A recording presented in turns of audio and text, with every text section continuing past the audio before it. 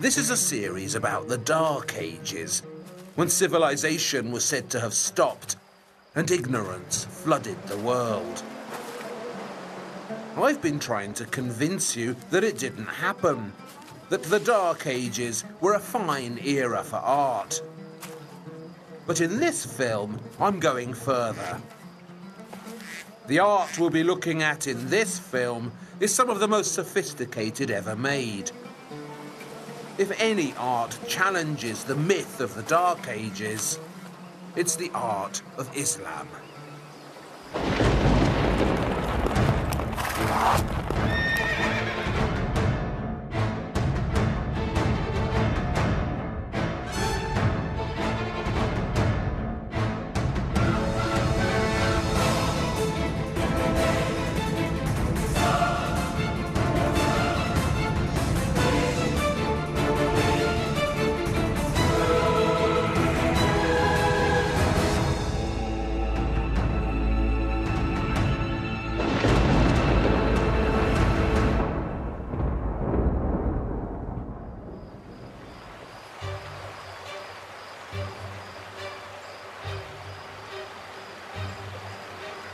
This is Cordoba in Spain. That's the great mosque of Cordoba up there. And this handy little Dark Age gadget is an astrolabe. Some people call this the first computer. And what this thing does is calculate exactly where you are by using the stars. Islamic stargazers perfected the astrolabe in the Dark Ages to work out the direction of Mecca. So they always knew which way to pray, and it filled their art with cosmic patterns. Later on, I'll be showing you how to use one of these, I hope. But first, we need to travel back in time to the beginnings of Islam, to the first fascinating creations of Islamic art and architecture. So right now, we're here in Cordoba, in Spain. And to go back to the beginnings of Islamic art, we need to go right across the Mediterranean to here. Jerusalem, the heart of the religious Dark Ages. What huge dramas have been enacted here? What important art has been created? Most of it's gone, unfortunately, but not all of it. Some of it has survived. Notably, that magnificent golden dome on the horizon, the Dome of the Rock. It's one of the most significant buildings ever put up, a piece of architecture that changed history. You couldn't really ask for a more dramatic location, could you? And if you think it looks good from up here on the Mount of Olives, just wait till we get closer. Muhammad died in 632 AD, and for the first 50 years or so after his death, Islam was preoccupied with conquest. The speed at which the Islamic Empire expanded was remarkable. In just a few decades, it went from nothing to gigantic. It was the most dramatic, most aggressive, and fastest feat of empire building the world has seen.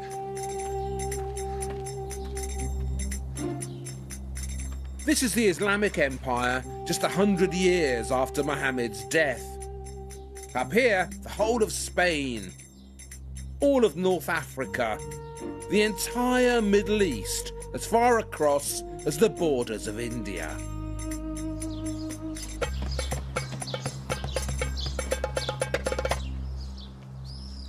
But all this astonishingly successful conquest didn't leave much time for art.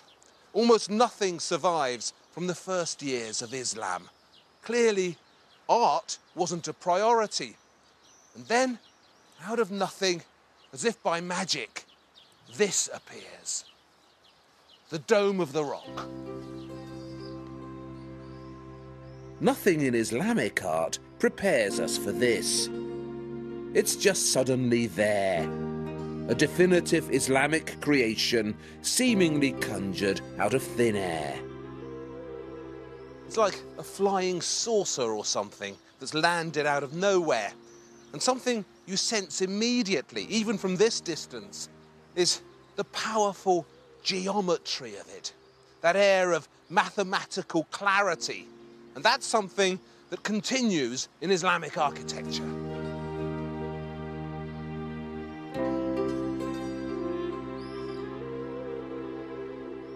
As you can see, it's an octagon. It's got 8 sides.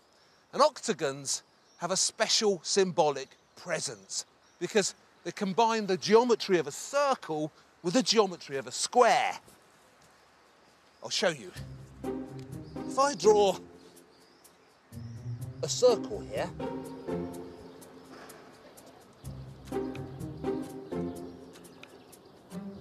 and then 2 intersecting squares here and here, the shape they form, shape in the middle,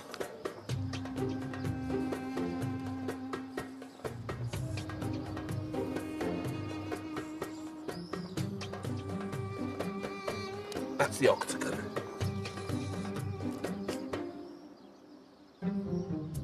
The octagon is a surprisingly popular Dark Age shape, with powerful sacred meanings. If the earth is a square and heaven is a perfect circle, the octagon is a symbolic bridge between the two. All the proportions of the Dome of the Rock are meaningful. So these walls here, the walls of the octagon, each of those is about 20 meters long. And the dome in the middle, the height of that is again about 20 meters, and the diameter of it is also 20 meters. So all these proportions have been carefully calculated and have a purpose. It's as if the entire building has been shaped by a divine mathematics. And those divine mathematics have given it a sacred meaning. This location, Temple Mount, is the holiest spot in Jerusalem. This is where King Solomon built the first Jewish temple, the one destroyed by Nebuchadnezzar. And then Herod, the infamous King Herod, built the second temple here as well. Herod's temple was made entirely from white marble and was so huge it covered 67 acres of this sacred location. So grand, so pompous, and to my eyes, so inelegant. So the Dome of the Rock sits on layer upon layer of crucial religious history. And when the Muslims conquered Jerusalem in 638 AD and claimed this site for Islam, they took possession of what is probably the most loaded religious spot on earth. And that's just the outside.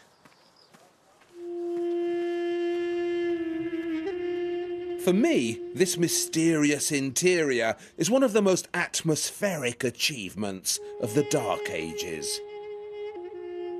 There's something so haunting about the way the light works in here. The shimmer of the mosaics, the whispers of the calligraphy.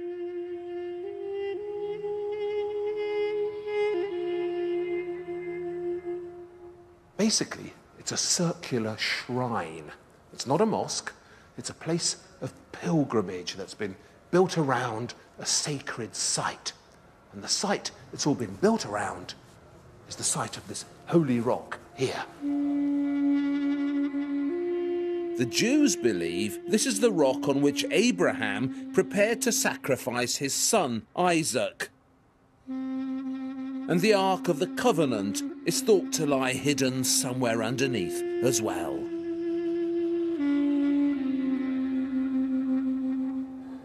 Islam has a different tradition. Islam believes that this is the holy rock from which the Prophet Muhammad set off on his great night journey to heaven. The angel Gabriel came to visit Muhammad in Mecca and brought him here to Jerusalem. And from this rock, the Prophet ascended to heaven. And there, in paradise, he met God. And God instructed him on the Muslim duty of prayer.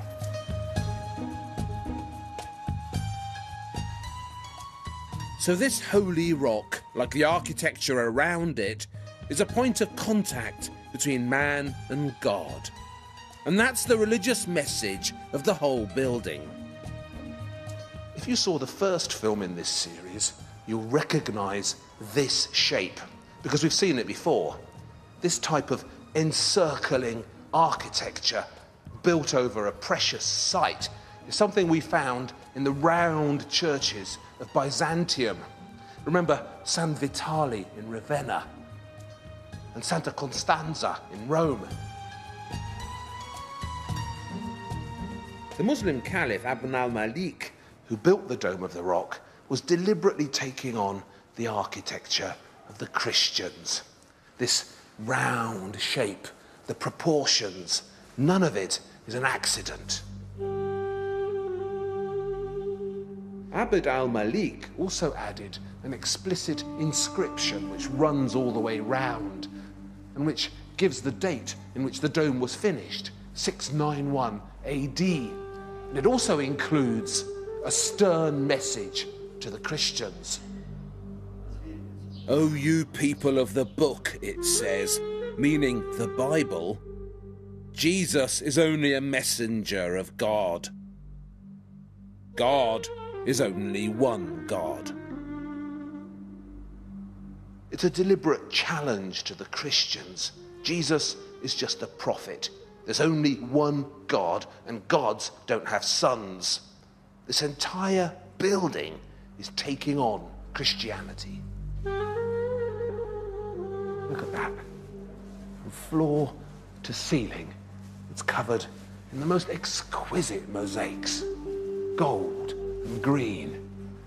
There's a palm tree and these beautiful jeweled crowns. And all the pieces of the mosaic are set at different angles, so they reflect the light differently at different times of day.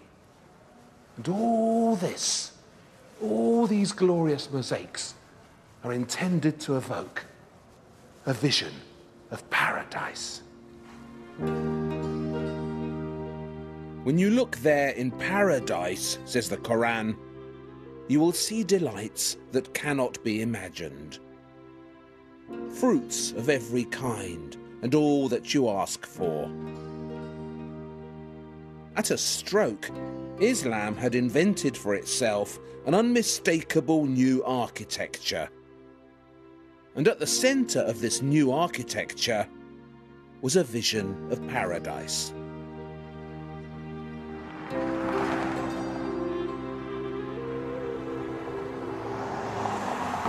The Islamic paradise is a green and verdant alternative to the harsh desert landscape in which Islam was born. These are lands where water is precious, and so is hope. Just a few years after the Dome of the Rock was finished, the Umayyad caliphs in Damascus gave the world another wonderful Islamic structure. The Damascus Mosque. I think it's one of the most exciting buildings I've ever been in. And look what's on the walls. Inside the fabulous Damascus Mosque, the Umayyad caliphs set out actually to describe paradise and to surround the Islamic pilgrim with delightful and irresistible visions of it. It's one of Islam's most dramatic artistic moments. These are the joys that await us in heaven. These are the beautiful cities in which we'll live. And this is the water, the cool and endless water that we will drink.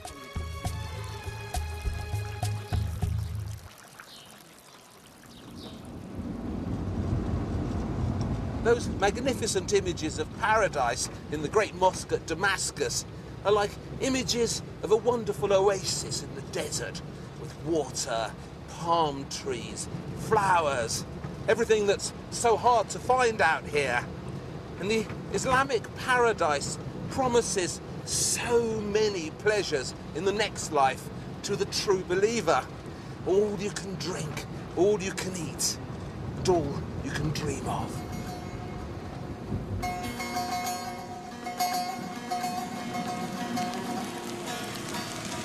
This is Qasr Amra. It's one of the desert palaces which the Umayyad rulers of Damascus built out here to get away from the city.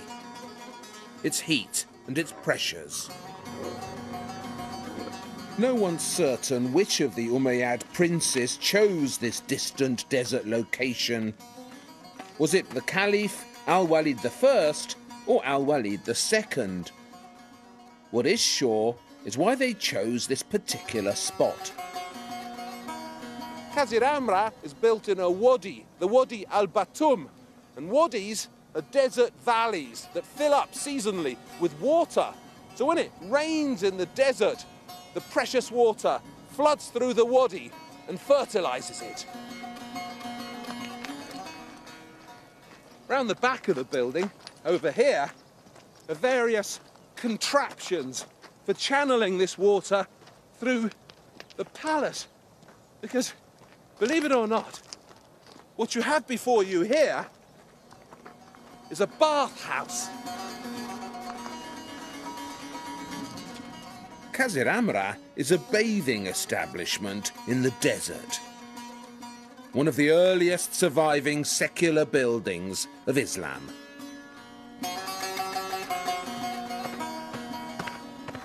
The reason we've driven all this way across the desert to find it is because this fabulous bathhouse in the sands has something remarkable inside it. Something you'd never expect to find here. Floor to ceiling Islamic frescoes. A troupe of acrobats gives a busy performance. And there's a bear strumming a lute. There's so much going on in here. And a group of statuesque female dancers show off their figures and their beauty. The dancing girls are particularly surprising. We're just not used to Islamic imagery as abandoned as this. But it's important to remember that this is just as old and just as traditional as everything else we've seen. This too is a precious Islamic heritage. A negative way to understand Qasr Amra's remarkable frescoes is to see them as signs of moral relaxation. Away from Damascus, deep in the desert, a wayward Umayyad prince is indulging an appetite for wine and music and women. But I don't think that is what it's about. If we go back to the many descriptions of paradise in the Quran, there are constant references to the pleasures available there. Rivers of wine served in crystal cups, beautiful flowers, beautiful jewels, and beautiful girls. For the righteous, says the Quran, there shall be gardens and vineyards and high-bosomed virgins for companions, dark-eyed and bashful, as fair as corals and rubies. Inside here is the Caldarium, the hot room. And in here, the Umayyad prince would soak himself in hot water, heated up by all those gubbins we saw outside. And as he lay here in his bath, the Umayyad prince would stare up at the dome, where he'd see something wondrous, an evocation of the stars at night. This is the earliest known Islamic star chart painted onto the dome at Qasr Amra. Around the edge are the 12 signs of the zodiac. And in the middle, frescoed representations of the constellations. The Great Bear, the Little Bear. What a thing to find in an 8th century bathhouse, a fabulous image of the heavens at night above your head. It's as if someone's taken the roof off the dome and looked out into the sky at night in the desert full of twinkling stars. What a beautiful idea.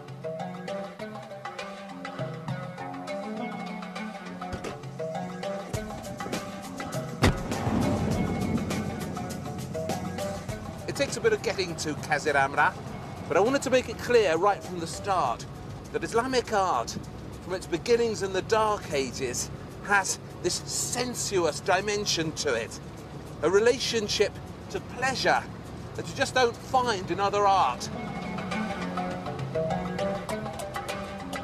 Scattered across this great Syrian desert are the remains of fantastical Umayyad palaces, filled once with beautiful mosaics and marvellous colonnades.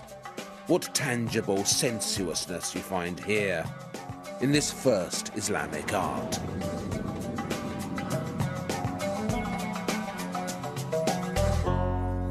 These 8th century desert palaces must once have been filled with the accoutrements of pleasure, vases, hangings, plates and cups, almost all of which have disappeared.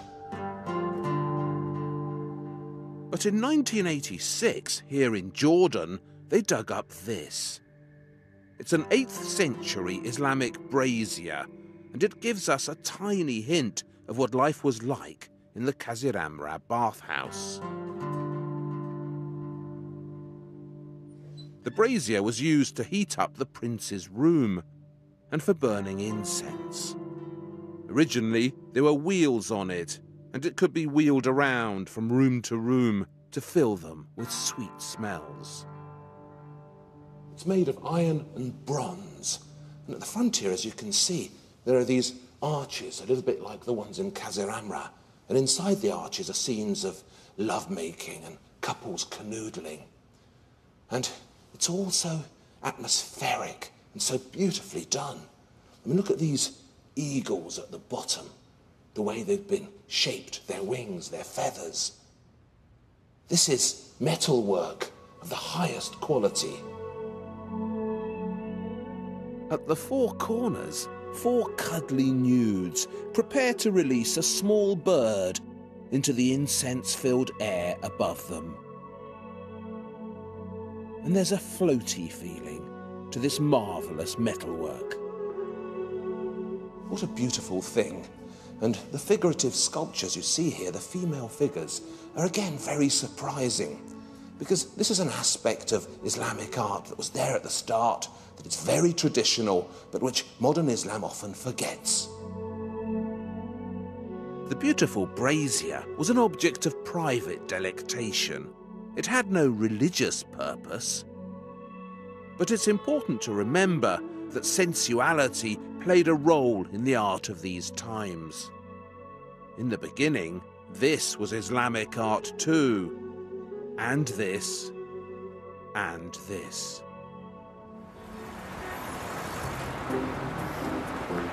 When joy was called for, Islamic art inspired great joy. And when sobriety was more appropriate, it achieved great sobriety. This is the finest early mosque in Cairo, the Mosque of Ibn Tulun. I like everything about it, but most of all, I admire its architectural seriousness. The way you know, as soon as you step in here, that this is a space devoted to important understandings. Ahmed ibn Tulun, who founded this mosque in 879 AD, was the son of a Turkish slave who became governor of Egypt. Originally, the mosque stood at the centre of a new city that Ibn Tulun also founded, the city of Al-Qatai. But Al-Khatai was destroyed in the 10th century, and this is all that's left of it. They say Ibn Tulun chose this site because this is where Noah's Ark came to rest. There was certainly water here. That domed creation in the centre is the ablutions fountain, where all Muslims must wash themselves before prayers. All mosques, and not just this one, are based on the very first mosque, which was the Prophet's own house in Medina. It was a typical mud brick dwelling with a courtyard, and in that courtyard, the Prophet's followers would gather to hear him speak. So all these great courtyards of Islam, all of them, are descended directly from the Prophet's own courtyard. Their evocative sparseness is an echo of their origins, and their sun-baked simplicity has been there from the start.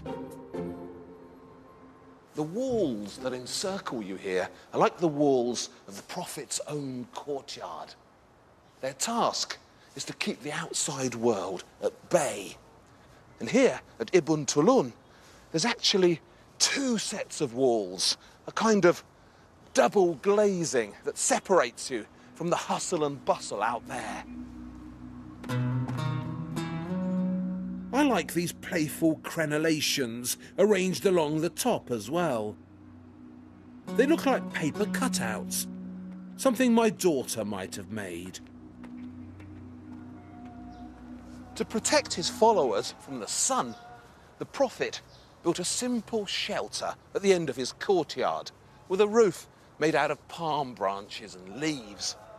And that simple shelter was the inspiration for these great arcades, which still protect the Prophet's followers from the sun. The shelters in his courtyard were also used as somewhere to meet and discuss community affairs. And that marvellous communal atmosphere of a space with many purposes is something else that survives to this day in the Islamic mosque. The largest covered space was the prayer hall, which was basically the Prophet's own house at the end of the courtyard. And in every prayer hall today, there's a continuation of this marvellous Islamic sense that underneath all this mighty religious architecture, you can still feel the humble presence of the Prophet's own dwelling. These prayer halls are so welcoming. They have a sense of the living room about them. A home from home. Most mosques are square or rectangular in plan, and that's because they're all arranged in relation to this wall here, which is called the Qibla wall. The Qibla wall indicates the direction of Mecca. In Arabic, the word Qibla means direction. And in Muhammad's house, a simple spear stuck in the ground would mark the way to pray.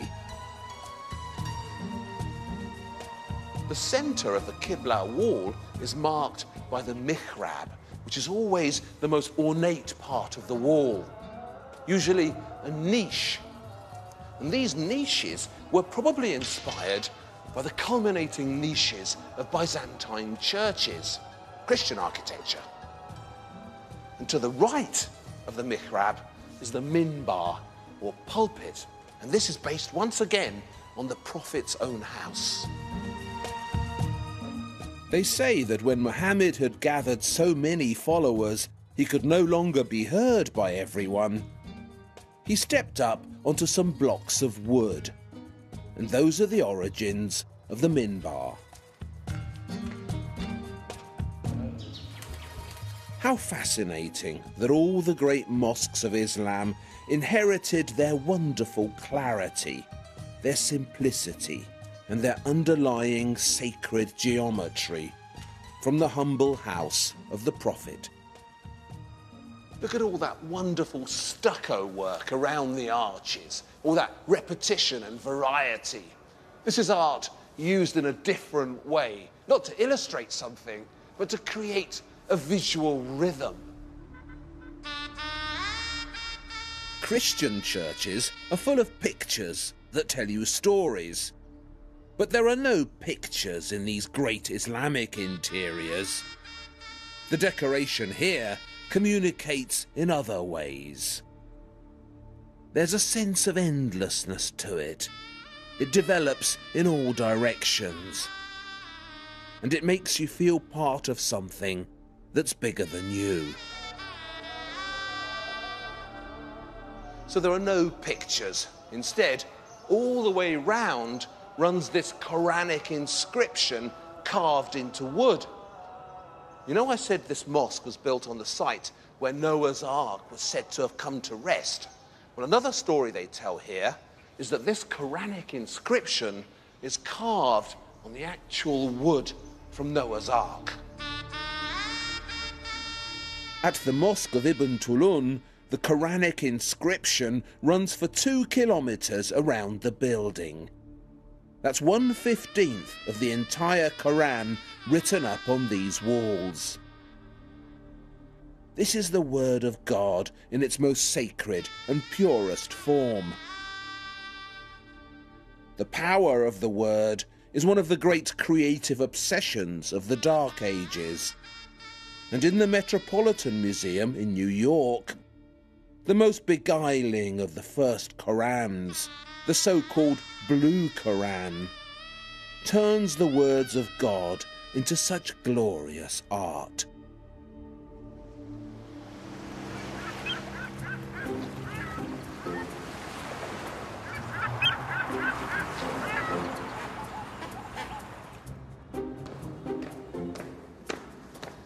Don't know if you remember the building of the Aswan Dam in the 1960s. It was rather controversial. The president of Egypt, President Nasser, joined up with the Russians to build a dam across the Nile. And various archaeological sites were lost forever or had to be moved to new locations, stone by stone. All sorts of ecological disasters were predicted for the dam, most of which haven't happened.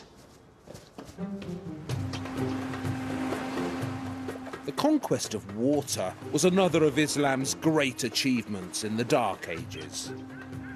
In Cairo, the Nile would overflow its banks every summer, and the agriculture of the entire Nile Delta depended on the success of this fertile flooding. Thick black silt, rich with nutrients, would be deposited across the floodplain, ensuring a splendid harvest. That was in the good years. In the bad years, the levels were either too low, which meant disaster, or too high, which also meant disaster. The Aswan Dam was built to control that process. So, you might wonder, what did they do before? In Islamic times, they used this, the celebrated Nilometer of Rhode Island on the Nile. Opened for business in 861 AD, it's one of the oldest Islamic monuments in Egypt. And what dramatic evidence it offers of the aquatic brilliance of Islam's engineers. What this thing does is measure the height of the Nile flood. It's basically a big well sunk some 10 meters under the level of the river. In the middle is an octagonal marble column, a kind of giant ruler, which, as you can see, is marked off at different heights. The measurements are in cubits, and 1 cubit is about half a meter. So around 16 cubits is the perfect flood, fertile, controllable. Below 16 cubits, there's not enough water, so famine conditions ahead. And higher up, once you get past 19 cubits, That's really bad. A catastrophic flood. The Islamic authorities in Cairo used the Great Nilometer to calculate their annual tax demands. The perfect flood meant perfect profits ahead. Thus, this brilliant piece of design was an early Islamic alternative to the pocket calculator. Before they built the Aswan Dam, these tunnels here led off into the Nile at 3 different levels. So if they weren't closed off now, I would be underwater. And look at those pointed arches above the tunnels. I mean, that's pure Gothic, 400 years early. The Nilometer was designed by the famed Persian astronomer Abul Abbas Ahmed ibn Muhammad ibn Kathir al-Faghani, better known to us by his Latin name, Alfraganus. Alfraganus's most famous achievement as an astronomer was calculating the diameter of the Earth. Copernicus was said to have used his results, and there's even a crater on the Moon named after him, the Alfraganus crater. But it isn't just science that created this, and it isn't just commerce either. All the way round, there are also these beautiful Quranic inscriptions in a lovely Kufic script. Thou seest the earth barren and lifeless, it says at the 17-cubit mark. But when we pour rain on it, it is stirred to life. At the Nilometer in Cairo, science, commerce and faith have combined in a uniquely Islamic fashion to create a technological wonder. This entire series is about how the Dark Ages weren't dark. But sometimes I should just shut up and let you see the proof for yourselves, because it couldn't be more obvious.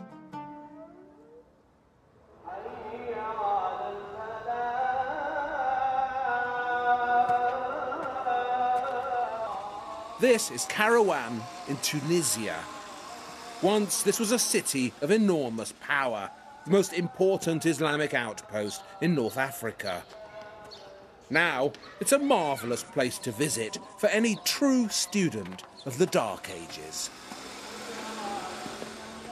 Kairouan, they say, was founded by the great Arab warrior, Sidi Okba ibn Nafi, who conquered these parts for Islam just 50 years after the death of the Prophet. When Sidi Okba got here, this was all desert. But something made him pause and look down at his feet. When Sidi looked down, he saw a miraculous spring of fresh water bubbling up. And in that water, a golden cup, which he'd lost many years before at the holy spring in Mecca.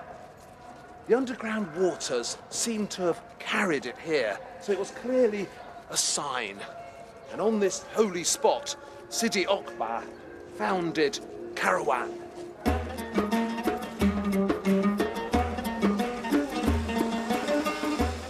At the centre of the new city, he built a new mosque, the oldest such mosque in North Africa. From the outside, there's not much sign of it. Islam isn't a religion that flaunts itself in the streets.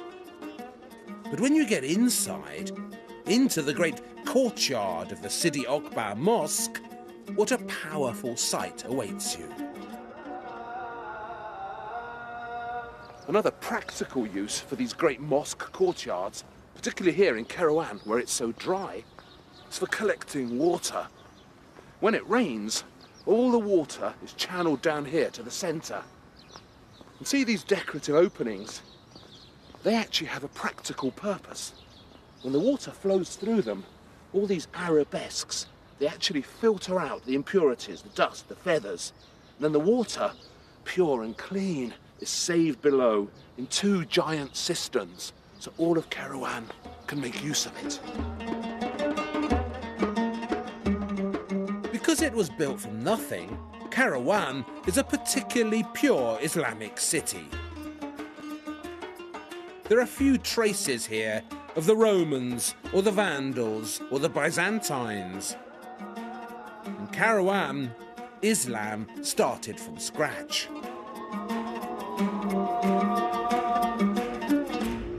Except here, in the courtyard of the mosque.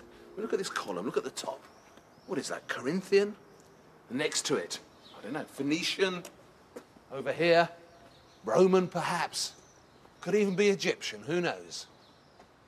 Of the 414 columns arranged around this great courtyard of the mosque in Kairouan, no two are the same. Every column is different. That's because they were all taken from other people's temples and palaces and city halls. This entire mosque was built from bits and pieces of other ancient buildings. In the old days, it was actually forbidden to count the columns in here.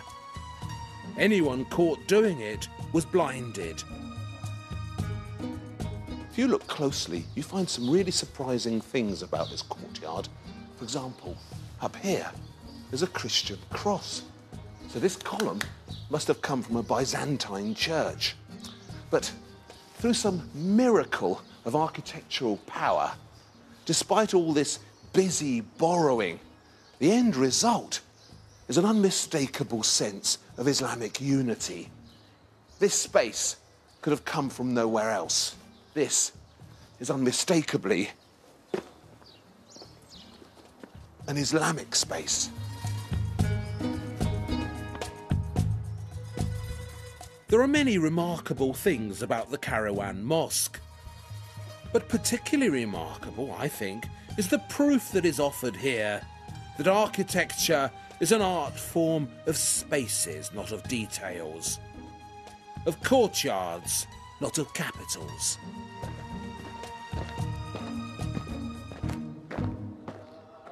See the tower here? It's got these slabs of stone at the base with Latin inscriptions on them. See this one here? It's upside down. So these must have come from a Roman building. This is actually the oldest surviving Islamic minaret, and it's got a bulky, militaristic presence, rising up in these three squat pieces. But, like all minarets, its original purpose is glorious: to spread the word, to share the news, to shine a light.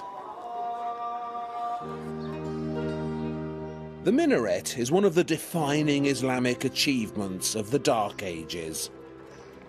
Islam did much that was inventive and progressive in architecture, but in its minarets, it surpassed itself.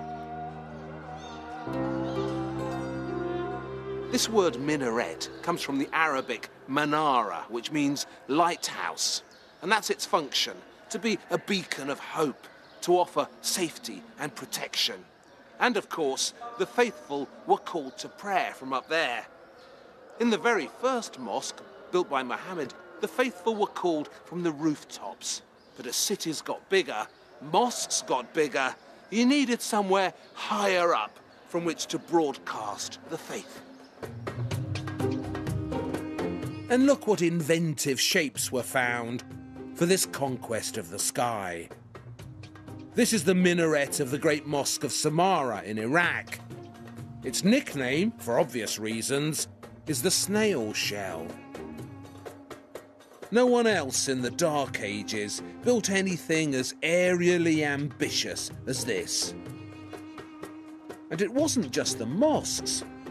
This extraordinary brick masterpiece in Iran is the tomb of the Zirayat prince, Qaboos ibn Vashimgir. It's 1,000 years old, but looks like something the Bauhaus might have come up with, don't you think? Inside, Qaboos had himself suspended at his death in a coffin of pure rock crystal. What a thrilling Islamic conquest of the heavens.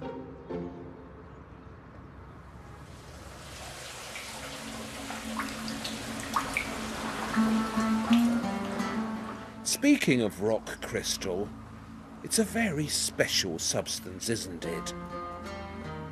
According to the Quran, when the chosen arrive in paradise, they'll be given drinks of ginger, served in goblets of crystal.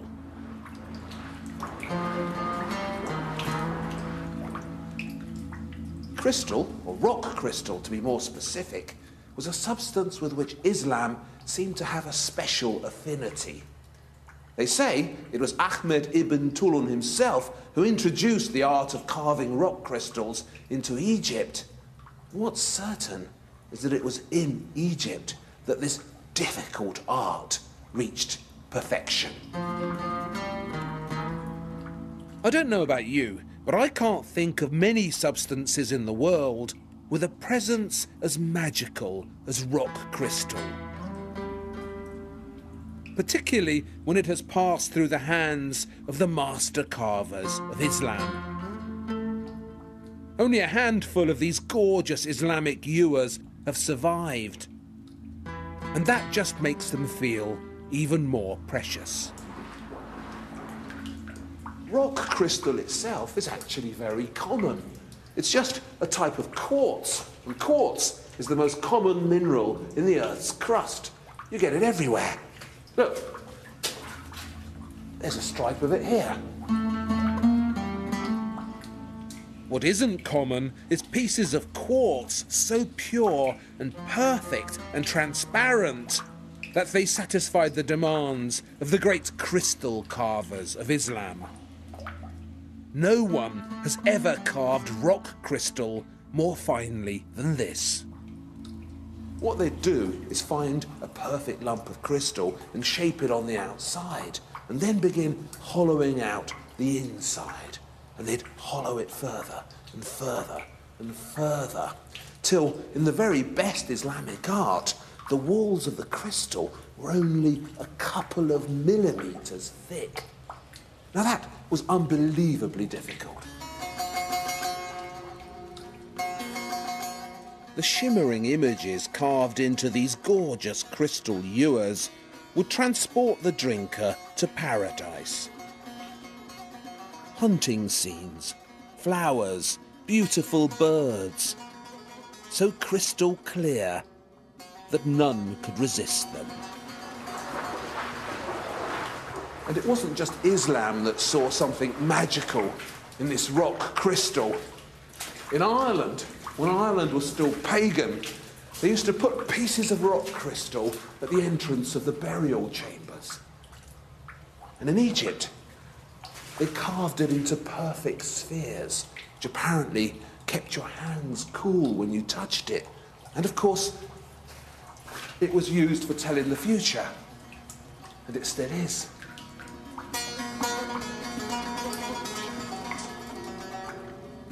All sorts of Dark Age societies were fascinated by rock crystal. The Roman naturalist, Pliny the Elder, believed that rock crystal was actually frozen water, trapped for eons under the glaciers. Even the early Christians worshipped it. For them, rock crystal had a natural relationship with divine perfection. So they put it on the outside of their reliquaries and up in their golden crosses, where its perfect presence seemed somehow to connect them to God. Christian rock crystal has a different feel to it. In Christian hands, the light-filled paradise of Islam seemed to fill up with shadows. With Christian rock crystal, the Dark Ages are what you expect them to be. Mysterious, spooky, and talismanic.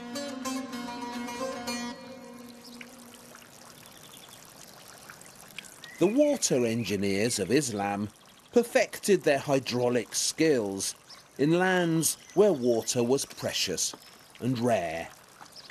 So their relationship to it had something of the dream about it. For Islam, water wasn't just a necessity, it was an enticement too. This is Cordoba in Spain. The Muslim armies got here in 711 AD and conquered it from the Visigoths. Remember them from the last film. And when Islam arrived in Spain, it could not believe how fertile this new territory was, how full of paradisical waters. This is the Guadalquivir in Andalusia, the largest navigable river in Spain. The name is Islamic. It comes from Al-Wadi al-Kabir, which means the Great Valley. These days, the Guadalquivir River is only navigable up to Seville. But in Islamic times, you could sail all the way up here to Cordoba. And in this great city, Islamic water architecture surpassed itself. All along the Guadalquivir, a cunning system of mills, dams and water wheels channeled the energy of the waters. The water wheels of Cordoba lifted water from the river high up to the bank, where the gardeners of Islam used it to recreate paradise on earth. This isn't actually an Islamic garden. It's an Islamic style garden built by the Christian kings here in Cordoba. Unfortunately, the original Islamic garden has disappeared. But Islam was here for 500 years. So this style of garden making is ingrained in the culture. And what you still get here is a vivid sense of how the Islamic garden felt. Fountains, waterways, flowers. These are the divine atmospheres of those magical paradisical mosaics we saw in the great mosque at Damascus. Except this time, they're real. To enter the mosque at Cordoba, you need to pass through another beautiful evocation of the paradise ahead. An orange grove, so divinely harmonious. This was obviously a very desirable location. They say there was a Visigoth church here originally, and later, when the Muslims were finally kicked out of Spain, a Catholic cathedral was plonked in the middle of the mosque, creating this ungainly hybrid. It was the Umayyad prince Abd al-Rahman I who began building the Cordoba Mosque. He actually bought the land from the Christians, and in those early days of religious tolerance, Muslims and Christians shared the building. The Cordoba Mosque is famous for its columns. 856 of them.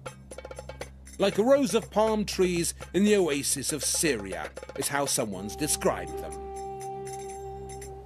Columns are very laborious to make, and they use up a lot of precious stone, so they're very heavy.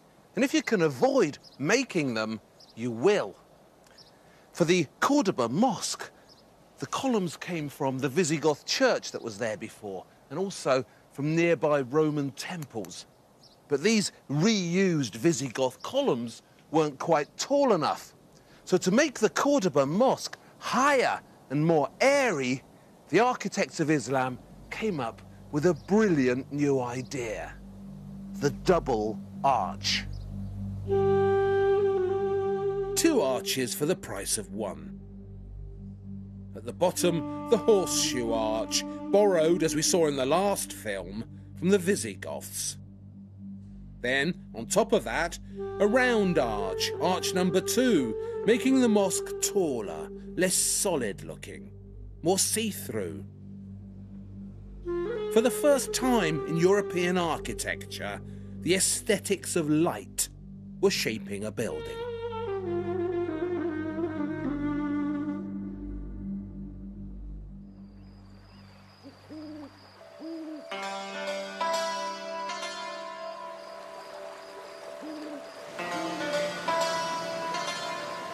Do you know, Cordoba, when the Muslims were here, had 500,000 people living in it. It was by far the largest and most prosperous city in Western Europe. And all of those inhabitants had running water. They had toilets that flushed, street lamps. In the 10th century. In urban planning, architecture, mathematics and water engineering, Islamic knowledge was peerless. And in one area, it was spectacular. Astronomy, the study of the stars. 90% of the 200 brightest stars in the sky have Arabic names. Vega, Betelgeuse, Algol, Deneb. They're all creations of the Dark Ages, because Arabic astronomy allowed the Dark Ages to glimpse the cosmos. Remember those stars painted onto the roof at the palace in Kaziramra? Well, that was just the beginning. While Christian science was insisting on a backward, biblical understanding of the cosmos, Islamic science was investigating the heavens more adventurously. This little baby here, the astrolabe, has been called the first computer. It was developed to pinpoint the direction of Mecca. Muslims needed to pray 5 times a day in a specific direction at specific times. The astrolabe could work all that out in relation to the stars. So this was the first compass as well, and the first clock. So the way it works, the first thing you need to do is decide on which star you want to focus on. And I'm going to choose Vega. So I find Vega in the sky, and with these sights here, I line it up until I can see Vega in the middle. It's exactly there.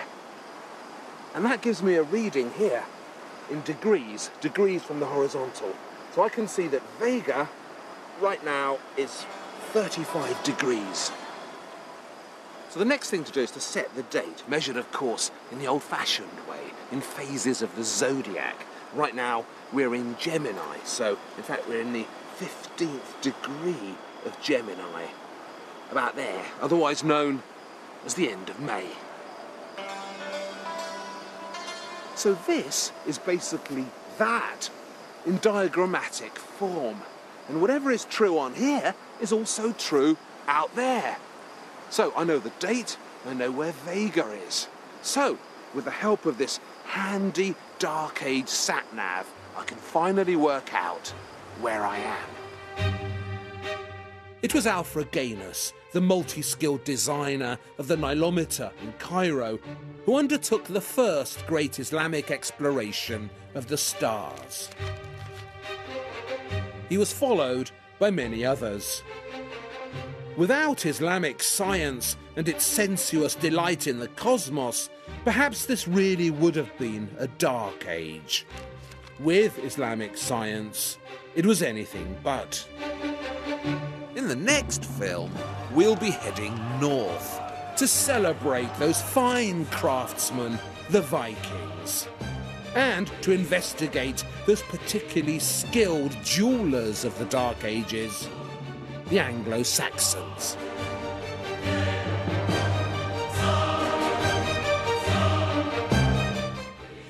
Simon Sebag Montefiore's brand new series, Rome, A History of the Eternal City, continues here on BBC4 tomorrow night as Rome picked up the mantle of the head of Western Christendom at 9. And if you missed the first part, never fear, there's a chance to catch up with that next.